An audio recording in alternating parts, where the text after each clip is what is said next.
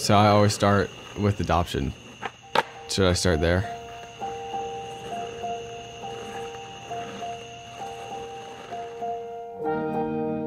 My story starts from a birth out of tragic situation with a young teenage mother, and that resulted in my adoption.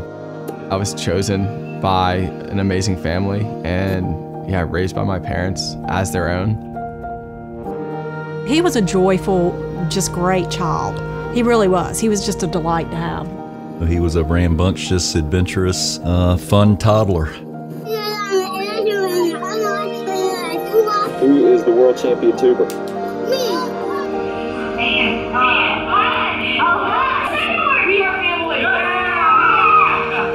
I was pretending to be the same respectful, nice kid who does well in school and participates in church and young life.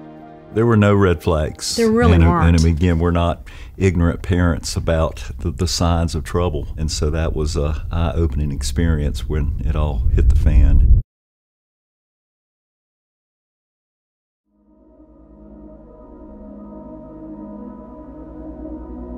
At 12 years old, I felt like I didn't belong anywhere.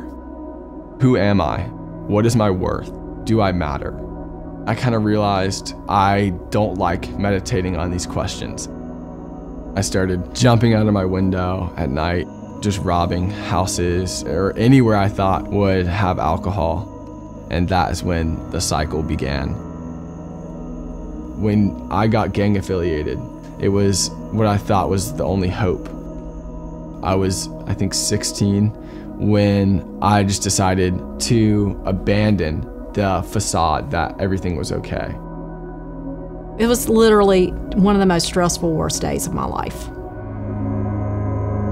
After an argument, I left the house telling her I do drugs and I sell drugs. I mean, he just took off out of the house. He didn't come back that night.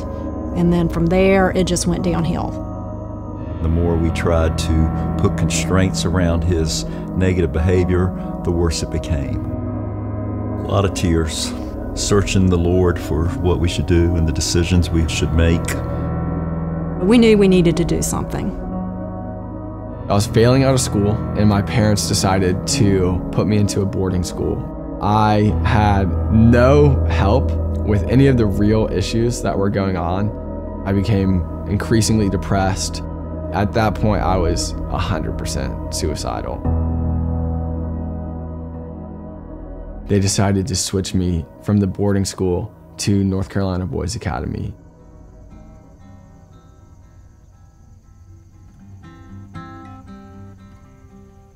North Carolina Boys Academy is a 15-month faith-based boarding school for young men that need a mid-course correction in their life. They can work towards their high school diploma. But we also do a lot of discipleship. The primary core aspect of our program is discipleship, helping them become young men of God. He was going somewhere where people really loved him, cared about him, and were going to be praying for him. All of that was such a comfort. He had a hard time adjusting at first. Really, the big thing for him was, who are you? Who are you, Lee? And so he took that to heart, you know, and I think that's when he really began his journey with the Lord to find out who he really was. North Carolina Boys Academy was a place where I was forced to deal with the issues that were controlling my life. This was the start of healing, repentance, and reconciliation. Prior to my coming to Christ, I struggled with alcohol, I struggled with drugs, and when I came to Christ, He really transformed my life. That was a huge example for me, to be surrounded by men who were ahead of me in the journey, doing it well, proving to me that there is a life that you can live without compromise. As I was nearing the end of my stay, I was completely changed in my thoughts, in my beliefs, and in my direction.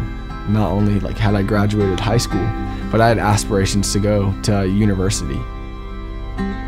He was a completely different young man, and that was just neat to see a heart that was truly committed to God's best. Lee, when he first came in, he would pursue whatever he wanted. Today, all that passion is just deeply focused on the Lord and what the Lord has for him. This is really frank, but before NCBA, my long-term vision for my life was to be caught for murder and spend the rest of my life in prison. And now I have more hope in life and plans and future than I know what to do with. It was nice to see just that thrill of life again and light back in his eyes.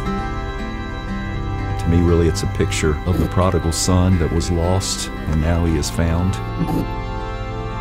I was able to leave the brokenness of my past and step into the future that I was created for.